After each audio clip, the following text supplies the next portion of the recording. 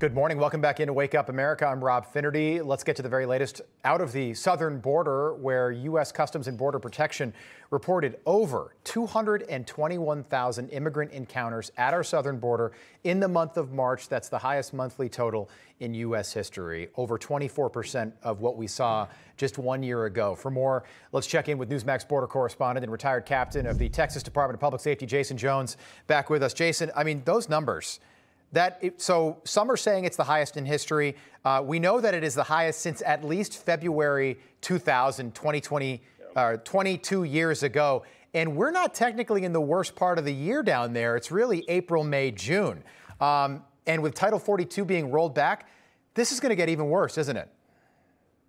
Oh, Rob, you're absolutely right. And, you're really nailing it on the head here. The winter months are supposed to be the lowest months. And right now, in the last 6 months, the men and women of U.S. Customs and Border Protection have apprehended over 1 million people.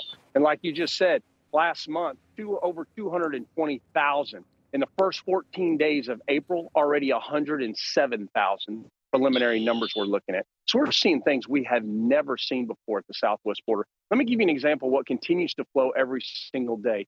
This is video we got yesterday from the men and women of the Texas Department of Public Safety's Elite Aircraft Division near Valentine, Texas, which is out there in the Big Bend area.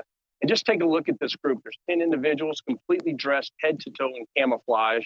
Notice, though, all the camouflage is matching. So, we always are being told by our government that these are people just looking for a better life. But yet, look, they've got to work with La Linea cartel to purchase the same backpack, the same shoes, the same hat, and the same equipment to cross into the United States illegally out there in West Texas. And this is great work by DPS, because think about this.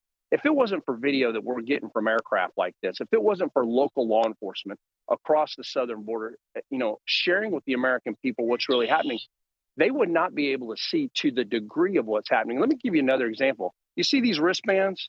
This is what I took this week from 121 night men, women, and children that cross, all given to them by the Gulf Cartel. This is human trafficking, not human smuggling. Any one night, you can go there in Roma, Texas, where we also recorded a gun battle, and see what's happening. So while we focus, and you hear a lot from Republicans and Democrats about how they're going to sue the administration, they're going to do this, they're going to go after the immigration issue. It's an important issue, don't get me wrong.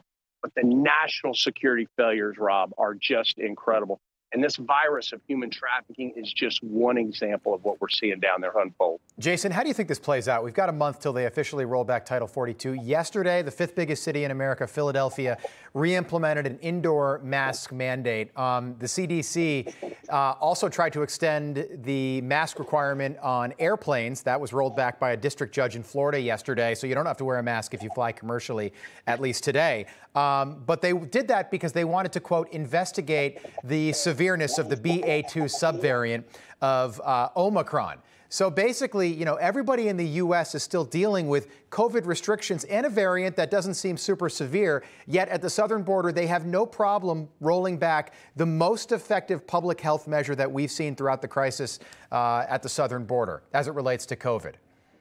Yeah, you can't make it up. And, when I'm down there and I watch groups of 120 one night, the next morning go to another bend in the river and watch 150 plus, and coming, by the way, Rob, from all over the world. Because one of the things they're not saying is they don't let Mexican citizens stay in the country. They kick them back. But everyone else is allowed to come in. They're not wearing masks.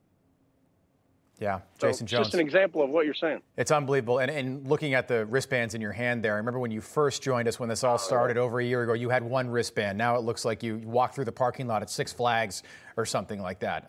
It's unbelievable to see that. Jason, we'll check back in with you throughout the week. We appreciate the update. Thank you. Good to be with you. You too. All right, switching gears now. The midterms are coming up, and the GOP is eager to launch investigations into Hunter Biden if they win back power in the House and Senate come November, 203 days away. Meantime, Hunter enjoyed the White House Easter egg roll, Allison, in his first public appearance since the New York Times Washington Post authentication of the Hunter Biden laptop, even though the New York Post did that 18 months ago. Yeah, you're right. Ari, joining us now is New York Congresswoman and member of the House of Foreign Affairs Committee, Claudia Tenney. Welcome back to Wake Up America. Good morning. Great to see you guys. Great to see you. All right, I want to start with this. The Hill is reporting that President Biden told former President Obama that he's running again in 2024. Your thoughts? Well, he's got to say that because they don't have anyone else to run other than Kamala Harris, who may not even get the nomination with the Democrats. Well, what about Hillary right now? Hillary, oh, maybe. Yeah.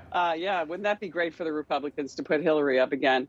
This is, and I think he's going to be, what, 82 or so by 82. The time that happens? Yeah. Yeah, and honestly, it has nothing to do with age. We know that Biden is cognitively impaired. He's had some kind of issues. There were strokes or whatever, and so it shows. And he's unable to really conduct the job. He doesn't project strength or leadership around the world, which is why we're seeing the entire world in chaos. He's making terrible decisions. We have huge inflation, which is a top issue, crime, which is a huge issue, the border, which is, even though I'm in New York and every state is a border state, this is a big issue in New York. We have a border as well, but you're just seeing just a colossal error on every single issue. And I think a lot of it was just made even worse. It all kind of really went downhill with the debacle in Afghanistan, the tragedy of 13 service members killed needlessly because of his terrible decision in Afghanistan. And by the way, which he has no regrets. He said this is the way it would have been. So no regrets. We created 13 Gold Star families because of his terrible decision, even against what his military officers said. So this is the most disastrous administration probably in the modern era. And yet, he's got to say he's going to run again. I just can't imagine that this guy could possibly be on the ballot in 2024. Yeah, he apparently made the Democrats are scrambling. No, I'm with you. And he apparently, made an effort to say that to Barack Obama, maybe deliberately, and maybe after the midterms we see a pivot. Who knows? I don't buy anything that comes out of the White House right now because of, to your point, there's just been no Easter Bunny might accountability. The Easter Bunny does know. That Easter Bunny I saw at that Easter egg roll yesterday with Hunter Biden. That Easter Bunny would definitely know. But it was we saw Hunter Biden yesterday, his first public appearance in some time at the White House Easter egg roll. The big question now is, Congresswoman, and I know that you are all over this story, but if Hunter Biden is indicted, that's going to be bad news not only for Hunter, but for Joe Biden and the administration as well. Do you think maybe the New York Times and the Washington Post finally acknowledge the Hunter Biden laptop because they know something is about to happen and they don't want to be journalistically embarrassed again? Yeah, let's put it this way. I was shocked to see Hunter Biden at the White House. It just shows how self-unaware they are. This guy is a liability of epic proportions to President Biden.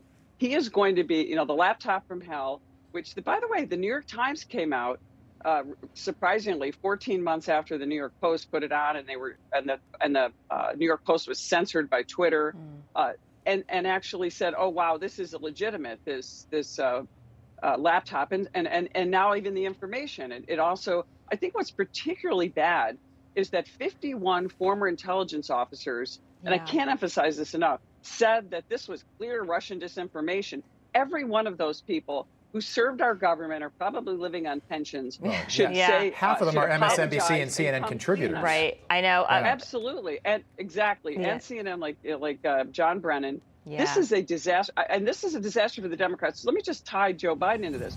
Joe Biden is the big guy, according to Tony Bobolinsky. This all came out before the election. It was all quelled by the mainstream media because they didn't want this truth out. Because the evidence showed that possibly 10% wouldn't have voted for Joe Biden. This is going to be a disaster. I don't think he's going to be the nominee in 2024. Right. Notice no Democrats running for office in this big red wave here are going to Joe Biden. And here we are. I know. No, you're right. Certainly more to come. It's a disaster. And no one wants him coming to the district to campaign on their behalf either, which is a big part of this. Congresswoman Claudia Tenney, thank you so much. I'm sorry we ran out of time, but we appreciate you coming on with us today. Good to see you, Congresswoman. Thanks so much. Thank you. Hey, I'm Rob Finnerty. Thanks for watching. If you enjoyed this video, please join the conversation in the comments below. Don't forget to subscribe, too. Hit the bell icon to be alerted to breaking news. And remember, there's a whole lot more on Newsmax TV, America's fastest growing cable news network. Newsmax TV, where real news for real people.